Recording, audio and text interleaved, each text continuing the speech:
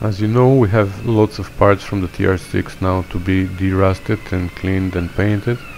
And for the rust removal, I know the best solution is the sandblasting, but as you may know also, I'm rebuilding one engine of a TR6 and I don't want the whole shop to be filled up with dust while somebody is sandblasting, because dust, sand and rebuilding an engine are not things that go together, you know.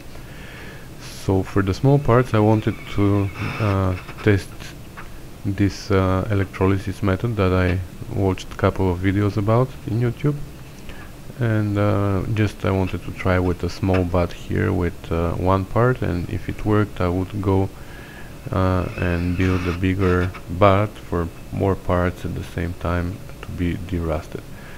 So I'm not gonna explain the whole process because there are millions of videos in YouTube that explain it. I think the best one is from the Wood magazine.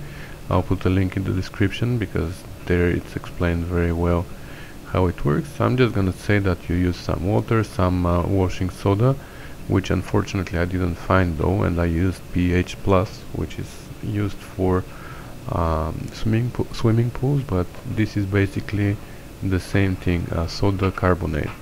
You use a battery charger, some sacrificial pieces of metal connected with the wire all together, and you connect one of the terminals, the positive terminal of the battery charger, to the sacrificial pieces that are wired together, and the negative goes to your piece that you want it to be derusted. So what I did today, I dipped it into the bath in the morning, turned the battery charger on, and I left it sitting for approximately 3 hours.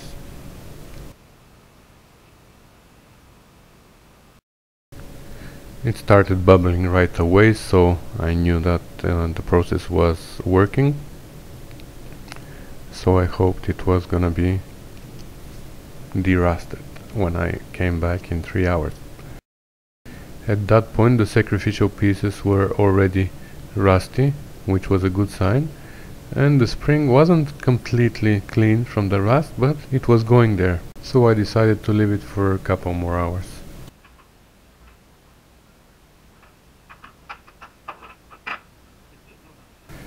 So on the 7th hour I took it out, took a small brush and cleaned it, and everything that looked like rust on the spring came out very easy. Like, it wasn't rust, it was more like mud. And I dried it, and the result was very good. But to be honest, it wasn't very rusty to start with, so tomorrow maybe I'm gonna do another trial with much more rusty piece, but here compared to the old one, it's really good. So it works. I'm just gonna probably find the washing soda, the exact same one that they used in the Wood magazine video, just to make sure that I'm starting on the same foot with them. That's the link for their video. Go and watch it if you're interested in this process.